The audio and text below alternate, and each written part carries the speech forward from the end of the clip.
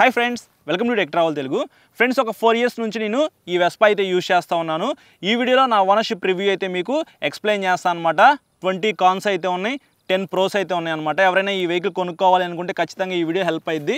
4 years నుంచి నేను ఈ వెహికల్ యూస్ చేస్తున్నాను కాబట్టి ఫుల్ క్లారిటీ అయితే ఉంది. మొత్తం మర్చిపోకుండా వన్ బై వన్ మీకు ఎక్స్‌ప్లెయిన్ చేయడానికి క్లియర్‌గా నోట్ చేసుకున్నాను అన్నమాట. ఇందులో ఫస్ట్ కాన్స్ గురించి మాట్లాడుకుందాము. ఫస్ట్ కాన్ విషయానికి వస్తే నాకు అనిపించింది ఇంజిన్ ఆయిల్ లీక్ అన్నమాట. ఇక్కడ మీరు చూసుకున్నట్లయితే మనకి ఇంజిన్ ఆయిల్ అయితే పోస్తారన్నమాట. సో ఎప్పుడు పోసినా సరే ఇంజిన్ ఆయిల్ అయితే లీక్ అవుతూ ఉండిద్ది. ఒకసారి ఓరింగ్ కూడా మార్పిచ్చి చూశాను, అయినప్పటికీ నాకు లీక్ అవుతూనే ఉందన్నమాట. చూస్తానికి చండాలంగా ఉండిద్ది అన్నమాట. సో అదొకటి ప్రాబ్లం మీరు నోటీస్ చేయొచ్చు ఈ వెహికల్ కొనుక్కుంటే. సెకండ్ కాన్ విషయానికి వస్తే రోలర్స్ అన్నమాట. బెల్ట్, క్లచ్, బెల్ ఇవన్నీ ఉంటాయి మనకి. లెఫ్ట్ సైడ్ అయితే మనకి కిక్ రాడ్ అయితే ఉండిద్ది కదా, దాని లోపల మనకి బెల్ట్ అయితే ఉండిద్ది, క్లచ్ ఉండిద్ది. సో రోలర్స్ అని చెప్పేసి ఉంటాయి అనమాట. ఒక 10,000 kilometers క్రాస్ అయిన తర్వాత మీకు అవి అరిగిపోతాయి, సౌండ్ అయితే వస్తూ ఉండిద్ది, మీకు అంత పికప్ అయితే ఉండదు. మీరు వెహికల్ కొనుక్కున్నప్పుడు ఎంత పికప్ అయితే ఉందో అంత పికప్ అయితే ఉండదు అనమాట. యాక్చువల్లీ మీరు ఏ స్కూటర్ కొనుక్కున్నా సరే క్లచ్, బెల్, బెల్ట్, రోలర్స్ ఇవన్నీ ఉంటాయి అనమాట. అవి మార్చుకుంటూనే ఉండాలి. 4,000-5,000 రూపాయలు అలా ఖర్చు అయితే అవుతుంది అనమాట. మొత్తం సెటప్ అంతా మార్చుకోవాలనుకుంటే దగ్గరగా 7,000-8,000 రూపాయలు అయితే అవుతుంది కాబట్టి కొద్దిగా మీకు మెయింటెనెన్స్ అయితే ఇక్కడ అనిపించింది. సో ఇందులో మీకు 10,000 kilometersకి పోతాయి కాబట్టి నాకైతే ఇది కొద్దిగా మైనస్ అయితే అనిపించింది. థర్డ్ కాన్ విషయానికి వస్తే టైర్స్ అని చెప్పుకోవచ్చు. బ్యాక్ సైడ్ 120/70 10-inch టైర్ అయితే ఇచ్చారనమాట. మీకు తొందరగానే అరిగిపోయింది, ఎందుకంటే పిలియన్ రైడర్తో ట్రావెల్ చేస్తారు. అలాగే బ్యాక్ సైడ్ ఇంజిన్ బరువు ఉండిద్ది కదా, తొందరగానే అరిగిపోయింది అనమాట. ఒకవేళ మీరు బ్యాక్ సైడ్ టైర్ కొత్తది వేయించుకోవాలి అంటే ఎంఆర్ఎఫ్ టైర్సే బెస్ట్ అని చెప్పారు. కాస్ట్ కూడా 2,200 రూపాయలు అయితే ఉండిద్ది. కొద్దిగా ఎక్స్పెన్సివ్ టైర్స్ అని చెప్పుకోవచ్చు. గ్రిప్ ఉన్నప్పటికీ మీకు టైర్స్ కాస్ట్ ఎక్కువ అనమాట. మిగతా బ్రాండ్స్ చూసుకున్నట్లయితే 1,400, 1,300, 1,500 అలా అయితే ఉంటాయి అనమాట. దీనికి ఇంకా మీరు 700-800 రూపాయలు ఎక్స్ట్రా పెట్టాలన్నమాట టైర్ వేయించుకోవాలంటే. సో అదొకటి ప్రాబ్లం అయితే మీరు ఫేస్ చేస్తారు ఒకవేళ వెస్పా వెహికల్ కొనుక్కుంటే. తర్వాత ఫోర్త్ కాను సస్పెన్షను. ఫ్రంట్ అయినా బ్యాక్ అయినా మీకు సింగిల్ సస్పెన్షనే ఉండిద్ది. ఫ్రంట్ టెలిస్కోపిక్ సస్పెన్షన్ అయితే ఏమీ ఉండదన్నమాట. ఫ్రంట్ సస్పెన్షన్ అయితే ఒక 6 నెలలకి పాడైపోతానే ఉండిద్ది అనమాట. 1,300 రూపాయల దాకా మీకు ఛార్జ్ అయితే అవుతుంది కొత్త సస్పెన్షన్ వేయించుకోవాలంటే. నేను వేయించుకున్నప్పుడు 1,300 అయితే ఉంది, ఇప్పుడు ఎంత ఉందో నాకు ఐడియా లేదు. కానీ సస్పెన్షన్ అయితే 6 నెలలకు ఒకసారి మీకు పాడైపోతూనే ఉండిద్ది. గతుకుల్లో వెళ్ళినప్పుడు మాత్రం మీరు అంత కంఫర్టబుల్గా అయితే ఫీల్ అవ్వరు అనమాట. సస్పెన్షన్ అయితే వేస్ట్ అని చెప్పుకోవచ్చు ఈ వెస్పా వెహికల్స్కి. ఫిఫ్త్ కాన్ విషయానికి వస్తే నేను ఇది పర్సనల్గా ఫేస్ చేశాను. చాలామంది ఇది ఫేస్ చేశారో లేదో నాకైతే తెలియదు, కానీ నేను యూజ్ చేశాను కాబట్టి నేను ఫేస్ చేసిన ప్రాబ్లం ఏంటంటే సెల్ఫ్ మోటార్ ప్రాబ్లం అనమాట. వాన్లో ఎప్పుడైనా మీరు వెహికల్ పార్క్ చేశారనుకోండి, బాగా తడిసి ఉండిద్ది కదా, సో మీరు తాళం తిప్పి జస్ట్ ఈ బ్రేక్ కానీ ఏదైనా పట్టుకొని సెల్ఫ్ స్టార్ట్ చేసే లోపే మీకు వెహికల్ అయితే స్టార్ట్ అయిపోయింది అనమాట. అంటే సెల్ఫ్ అనేది డైరెక్ట్ అయిపోయింది. నడుపుకుంటే వెళ్ళేటప్పుడు మీరు ఏ బ్రేక్ అయినా సరే, ఈ బ్రేక్ కానీ బ్యాక్ సైడ్ బ్రేక్ కానీ ప్రెస్ చేసినా సరే సెల్ఫ్ మోటార్ అయితే ఎంగేజ్ అవుతానే ఉండిద్ది అనమాట. అదొక ప్రాబ్లం అయితే నేను ఫేస్ చేశాను. కాకపోతే సెల్ఫ్ మోటార్కి సంబంధించిన ప్రాబ్లం అయితే ఏమీ రాలేదు. అయినప్పటికీ మీరు సెల్ఫ్ ప్రెస్ చేయకుండా ఆటోమేటిక్గా ఆన్ అవుతుంది కాబట్టి అదొకటి ఖచ్చితంగా కాన్ అనే చెప్పుకోవచ్చు.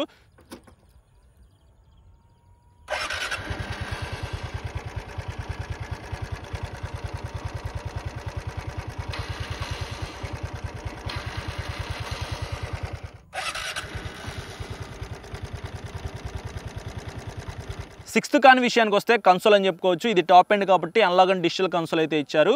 వాన్లో మీరు ఎక్కువసేపు ఈ వెహికల్ని పార్క్ చేశారనుకోండి, తడిసిద్ది కదా, అప్పుడు లైట్గా ఫాగ్ అయితే వస్తుంది. సో నేను రీసెంట్గా ఈ వెహికల్ని వాన్లో పార్క్ చేశాను అనమాట, అప్పుడు చూశాను అనమాట, ఫాగ్ అయితే వస్తుంది. ఫస్ట్లో బాగానే ఉంది, రీసెంట్గా అయితే ఫాగ్ వస్తుంది అనమాట. ఖచ్చితంగా మీకు ఇది ఫ్యూచర్లో ఫేస్ చేస్తారు ఒకవేళ వెస్పా వెహికల్ కొనుక్కుంటే. సెవెంత్ కాన్ విషయానికి వస్తే సైడ్ స్టాండ్ భయ్యా. ఇది 100% అయితే క్లోజ్ అవ్వదు, కొద్దిగా ఓపెన్ అయ్యే ఉండిద్ది అనమాట. కార్నరింగ్ చేసేటప్పుడైనా లేకపోతే ఎప్పుడైనా ఇంటి లోపలికి తీసుకెళ్ళేటప్పుడు స్టెప్స్ అయితే ఉంటాయి కదా, అక్కడ మీకు తగులుతూ ఉండిద్ది అనమాట. చాలా చిరాకు అయితే అనిపిస్తూ ఉండిద్ది.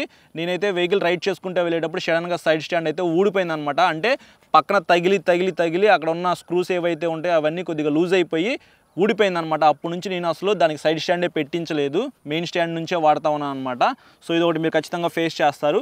ఎయిత్ కాన్ విషయానికి వస్తే rider leg foot rest space అనమాట. సో మనం ఇట్లా కూర్చుంటాం కదా, నేనైతే 5'8" హైట్ అయితే ఉంటాను. సో నాకు ఇక్కడ ఆల్మోస్ట్ ఎక్కువ ఖాళీ కూడా లేదనమాట. ఎవరైనా మనము కొద్దిగా పెద్ద వాళ్ళని ఎక్కించుకున్నాం అనుకోండి, పిలియన్ స్పేస్ కూడా కొద్దిగా తక్కువే ఉంటుంది కాబట్టి మనం ఇట్లా కొద్దిగా ముందుకు జరుగుతాం అనమాట.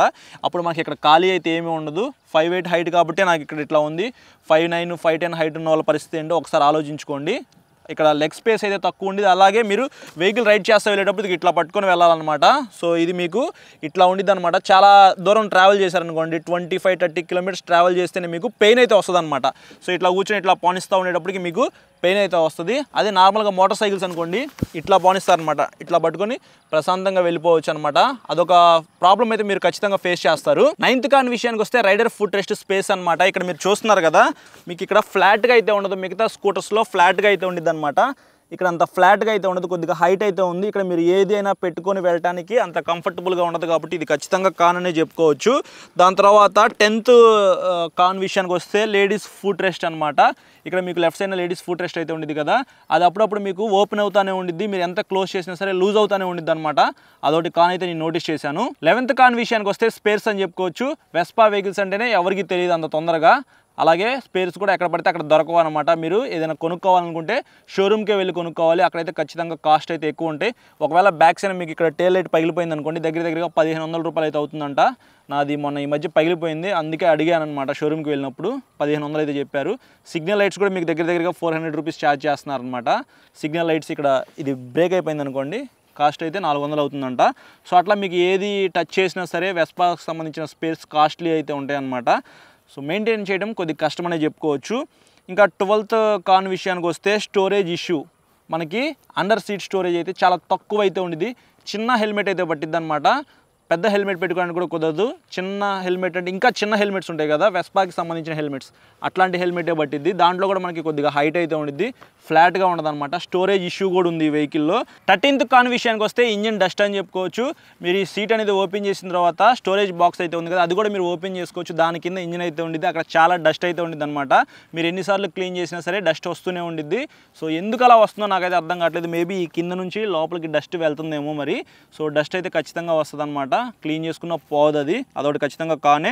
14th కాన్ విషయానికి వస్తే ఫ్రంట్ గ్లవ్ బాక్స్. అసలు ఇక్కడ ఫ్రంట్ గ్లవ్ బాక్స్ ఎందుకు ఇచ్చారో నాకే అర్థం కావట్లేదు. సో స్టోరేజ్ అయితే మాత్రం చాలా అంటే చాలా తక్కువ అయితే ఉండిద్ది. పేపర్స్ పెట్టుకోవడానికి ఖాళీ అయితే ఉండిద్ది అనమాట. ఇంకా అంతకుమించి మీకు ఎక్కువ ఖాళీ అయితే ఉండదు. సో ఇది అసలు నేనైతే ఒక్కసారి కూడా వాడలేదన్నమాట. ఎందుకంటే మనకి అండర్ సీట్ స్టోరేజ్ ఉంది కాబట్టి మీరు ఏదైనా పెట్టుకోవాలనుకుంటే అక్కడే పెట్టేసుకుంటారు. ఇక్కడైతే ఏం పెట్టుకోరు కాబట్టి ఇది ఒక రకంగా వేస్ట్ అనే చెప్పుకోవచ్చు. 15th కాన్ విషయానికి వస్తే కీస్ అని చెప్పుకోవచ్చు. కీస్ అయితే చూస్తానికి ఇలా ఉంటాయి. ఒకవేళ ఈ కీస్ అనేది మీరు పోగొట్టుకున్నారనుకోండి, డూప్లికేట్ చేయడం ఈజీ అనమాట. కాకపోతే కొద్దిగా కాస్ట్ అయితే ఎక్కువ అవుతుంది. 200-250 రూపాయల దాకా అయితే తీసుకుంటారు. మిగతా స్కూటర్స్ కీస్ అయితే 100 రూపాయలు 150 అయిపోతాయి అనమాట. ఇది కూడా కొద్దిగా కాస్ట్లీ అనే చెప్పుకోవచ్చు. తర్వాత కాన్ 16th కాన్ అనమాట. హ్యాండ్ గ్రిప్స్ ఫస్ట్ 2 ఇయర్స్ బాగానే ఉండేది. దాని తర్వాత మళ్ళీ మీరు యూజ్ చేస్తున్నారనుకోండి, ఎండకి ఇవి హీట్ అయిపోయి ఊడిపోతూ ఉంటాయి అనమాట. ఇది ఒక కాన్ అయితే నేను నోటీస్ చేశాను. 17th కాన్ విషయానికి వస్తే సీట్ కంఫర్ట్ అని చెప్పుకోవచ్చు. ఇక్కడ మీరు చూస్తున్నారు కదా, so back side pillion seat comfort అయితే అంత ఏం ఉండదు అనమాట. రైడర్ సీట్ కంఫర్ట్ కూడా మీకు అంతగా ఏం బాగోదు. తర్వాత కాన్ విషయానికి వస్తే 18th కాను గ్రాబ్ రైల్ అనమాట. ఇక్కడ మీకు చిన్నగా ఇస్తున్నారు కదా, మీరు వెహికల్ కొనుక్కుంటే మీకు ఇట్లా చిన్నదైతే ఇస్తారు. చాలామంది సపోర్ట్ ఏముండదు కాబట్టి కొద్దిగా పెద్ద అయితే పెట్టించుకుంటున్నారు. అక్కడ మీరు కొద్దిగా డబ్బులు అయితే పెట్టాలన్నమాట. అది కానే. 19th కాన్ విషయానికి వస్తే లైట్స్ అని చెప్పుకోవచ్చు. మీకు అంత బెటర్ విజిబిలిటీ అయితే ఏమీ ఉండదు. నేనైతే ఎల్ఈడి లైట్కి అప్గ్రేడ్ చేసుకున్నాను కాబట్టి పర్వాలేదు. ఇప్పుడు వచ్చే వెహికల్స్కి ఎల్ఈడి హెడ్ లైట్ అయితే ఇస్తున్నారనమాట. సో ప్రాబ్లం అయితే ఏం లేదు. కొన్ని మోడల్స్లో హాలోజన్ లైటే, దాన్ని మీరు అప్గ్రేడ్ చేసుకొని ఎల్ఈడి లైట్ అయితే వేయించుకోండి. నైట్ ఐ అని చెప్పేసి ఒక లైట్ అయితే ఉండేది, అది చాలా బాగుంటుంది అనమాట. ఫైనల్గా 20th కాన్ విషయానికి వస్తే స్విచెస్ అని చెప్పుకోవచ్చు. స్విచెస్ క్వాలిటీ అస్సలు బాగోదు అనమాట. సో మీరు హెడ్ లైట్ ఆన్ చేశారనుకోండి, ఒక్కొక్కసారి ఆన్ అవ్వదు. మీరు దాన్ని ఎట్లా అడ్జస్ట్ చేసుకోవాలి. సో ఇవి నాకు కాన్స్ అయితే అనిపించినాయి. ఇవన్నీ చాలా ఇంపార్టెంట్ కాన్స్ అనమాట. నేను ఒక 4 ఇయర్స్ నుంచి యూజ్ చేస్తున్నాను కాబట్టి నేను పర్సనల్గా ఫేస్ చేసిన ప్రాబ్లమ్స్ ఇవన్నీ. బ్రో ఇప్పుడు దాకా కాన్స్ గురించి మాట్లాడుకున్నాం కదా, ఇప్పుడు ప్లస్ పాయింట్స్ గురించి మాట్లాడుకుందాం. అందులో ఫస్ట్ ప్లస్ పాయింట్ విషయానికి వస్తే బ్రేక్స్ అని చెప్పుకోవచ్చు. నేనైతే top end variant disc brake variant అయితే తీసుకున్నాను. మీరు ఎంత స్పీడ్గా అయినా వెళ్ళండి, బ్రేక్స్ వేస్తే మాత్రం ఆగిపోయిద్ది. నాకైతే పర్సనల్గా బ్రేక్స్ అయితే చాలా బాగా నచ్చినాయి అనమాట. బ్యాక్ సైడ్ కూడా మీకు కొద్దిగా వైడ్ టైర్ అయితే ఉంది కాబట్టి మీకు రేస్ చేయడం ఆపేస్తే కొద్దిగా స్లో అయితే అయిపోయింది, బ్రేక్ వేయగానే పూర్తిగా ఆగిపోయింది అనమాట. పర్సనల్గా నాకు బ్రేక్స్ అయితే చాలా బాగా నచ్చినాయి. సెకండ్ ప్లస్ పాయింట్ విషయానికి వస్తే టైర్స్ గ్రిప్. నేను మీకు ఇందాకే చెప్పాను కదా, టైర్స్ అయితే కొద్దిగా వైడ్ ఉంటాయి అని చెప్పేసి. సో మీరు ఇట్లా కార్నరింగ్ కూడా చేయొచ్చు, స్పీడ్గా వెళ్ళొచ్చు, హైవే మీద మంచి గ్రిప్ అయితే ఉండిద్ది. టైర్స్ అయితే మాత్రం ఎక్సలెంట్. అలాగే కాస్ట్ కూడా ఎక్కువే ఉండిద్ది అనుకోండి. థర్డ్ ప్లస్ పాయింట్ విషయానికి వస్తే ఇంజిన్ చాలా స్మూత్గా ఉండిద్ది. మీకు వైబ్రేషన్స్ అయితే ఏమీ ఉండవు. నేను టాప్ స్పీడ్ అయితే 100 రీచ్ అయ్యాను అనమాట. 100 మీద వెళ్తున్నట్టు కూడా మీకు ఉండదన్నమాట. చాలా స్మూత్గా అయితే వెళ్ళిద్ది హైవే మీద అయితే. సో ఇది ఒక ప్లస్ పాయింటే. ఫోర్త్ ప్లస్ పాయింట్ విషయానికి వస్తే handle comfort, riding comfort. Handle అయితే మాత్రం ప్రశాంతంగా ఇట్లా కూర్చొని మీరు రైడ్ చేసుకుంటూ వెళ్ళిపోవచ్చు. కొద్దిగా బ్యాక్ సైడ్కి ఇక్కడ కూర్చున్నారనుకోండి, నాకైతే కొద్దిగా కంఫర్టబుల్గా అనిపించింది అనమాట. ప్రశాంతంగా ఎంత దూరమైనా మీరు వెళ్ళొచ్చు. అదే ఇక్కడ నేను ఇప్పుడు కూర్చున్న ప్లేస్లో కూర్చున్నారనుకోండి, ఇట్లా చేతులు అయితే ముడుచుకొని ఉంటాయి అన్నమాట. కొద్దిగా పెయిన్ అయితే వస్తుంది. అదే ఇలా కూర్చున్నాం అనుకోండి, చాలా కంఫర్టబుల్గా లాంగ్ రైడ్ అయితే వెళ్ళిపోవచ్చు. నాకైతే పర్సనల్గా హ్యాండిల్ కంఫర్ట్ బాగా నచ్చింది. సీట్ కంఫర్ట్ పర్వాలేదు ఇక్కడ కూర్చుంటే. సో అదొకటి. తర్వాత ఫిఫ్త్ ప్లస్ పాయింట్ విషయానికి వస్తే మెటల్ ప్యాసింజర్ ఫుట్ రెస్ట్ అయితే ఇచ్చారు. ఇక్కడ మీరు చూస్తున్నారు కదా, ప్యాసింజర్ ఫుట్ రెస్ట్ క్వాలిటీ అయితే చాలా బాగుంటుంది. మిగతా కంపెనీస్లో చూసుకున్నట్లయితే ఇంత హై క్వాలిటీ అయితే ఇవ్వరనమాట. సో అదొకటి నాకు బాగా నచ్చింది. సిక్స్త్ ప్లస్ పాయింట్ విషయానికి వస్తే బ్యాటరీ పెర్ఫార్మెన్స్ అయితే మాత్రం చాలా బాగుంది. ఇప్పుడు దాకా నేను ఒక్క బ్యాటరీయే మార్పించాను. ఒక 1.5 year అయితే వచ్చింది, కంపెనీతో పాటు వచ్చింది. దాని తర్వాత పాడైపోయిందనమాట. తర్వాత మళ్ళీ నేను కొత్త బ్యాటరీ అయితే వేయించుకున్నాను. అప్పటి నుంచి నాకు ఇప్పుడు దాకా ఒక్క ప్రాబ్లం అయితే రాలేదు. చాలా పెద్ద బ్యాటరీ అయితే ఉండిద్ది. బ్యాటరీ పెర్ఫార్మెన్స్ కూడా చాలా బాగుందన్నమాట. సెవెంత్ ప్లస్ పాయింట్ విషయానికి వస్తే కీస్ అని చెప్పుకోవచ్చు. కీ ఇందాక నేను కాన్ అని చెప్పాను కదా, అదే ప్లస్ పాయింట్ కూడా. ఒకవేళ మీరు కీ ఇట్లా ఆన్ చేశారనుకోండి, ఇట్లా ఆఫ్ చేసి తీస్తే రాదనమాట. దాన్ని అప్పుడు కొద్దిగా రైట్ సైడ్కి తిప్పి తీయాలి. సో లాక్ సిస్టమ్ చాలా బాగుంది. జనరల్గా ఎవరు పడితే వాళ్ళు, కొత్త వాళ్ళు అయితే మాత్రం వెస్పాకి సంబంధించిన కీస్ అయితే వెంటనే బయటికి తీలేరనమాట. ఎయిత్ ప్లస్ పాయింట్ విషయానికి వస్తే బిల్ట్ క్వాలిటీ మొత్తం మనకి మెటల్ అయితే ఇస్తారనమాట. ఇక్కడ కూడా ఇక్కడ అంతా మెటల్, ఫ్రంట్ సైడ్ కొద్దిగా ఫైబర్ అయితే ఇస్తారు. ఓవరాల్గా మెటల్ బిల్ట్ క్వాలిటీ ఎక్సలెంట్ అనమాట. బిల్ట్ క్వాలిటీ అయితే ఇది ఈ బ్యాక్ సైడ్ పార్ట్ అది బాగుండిద్ది మీకు. నైన్త్ ప్లస్ పాయింట్ విషయానికి వస్తే Italian beast bro. So looks పరంగా చూసుకున్నట్లయితే చాలా బాగుండిద్ది. 10th ప్లస్ పాయింట్ విషయానికి వస్తే కలర్స్ కూడా మీకు చాలా కలర్స్ అయితే ఉంటాయి. డిజైన్ కలర్స్ బాగా అట్రాక్ట్ చేసిద్ది. సో ఇవి నాకు అనిపించిన కొన్ని ప్లస్ పాయింట్స్ అనమాట. 10 ప్లస్ పాయింట్స్ అయితే ఉన్నాయి. ఈ 10 ప్లస్ పాయింట్స్ మీకు ఓకే అనుకుంటే మీరు వెహికల్ తీసుకోండి. 20 కాన్స్ అయితే ఉన్నాయి అనమాట. ఒక 4 years నుంచి నేను యూజ్ చేస్తూ ఉన్నాను కాబట్టి ఈ 20 కాన్స్ కూడా నాకైతే చాలా ఇంపార్టెంట్ కాన్స్ అయితే అనిపించినాయి.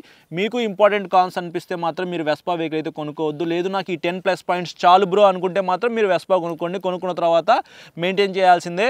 దానికి ఎంత ప్రాబ్లం వచ్చినా సరే మీరు చేయించుకోవాల్సిందే, తప్పదనమాట. సో ఇది ఫ్రెండ్స్ ఓవరాల్గా వీడియో అయితే. ఈ వీడియో నచ్చింది అనుకోండి, లైక్ చేయండి. ఎవరైనా వెస్పా వెహికల్ కొనుక్కోవాలి అనుకుంటే ఈ వీడియో వాళ్ళకి షేర్ చేయండి. వాళ్ళకి ఖచ్చితంగా హెల్ప్ అయ్యింది ఈ వీడియో. చాలామంది సబ్స్క్రైబ్ చేయకుండా చూస్తున్నారు. సబ్స్క్రైబ్ చేసుకుని పక్కన బెల్ ఐకాన్ అయితే క్లిక్ చేయండి. నేను వీడియో పెట్టిన వెంటనే మీకు నోటిఫికేషన్ అయితే వస్తుంది. Thank you.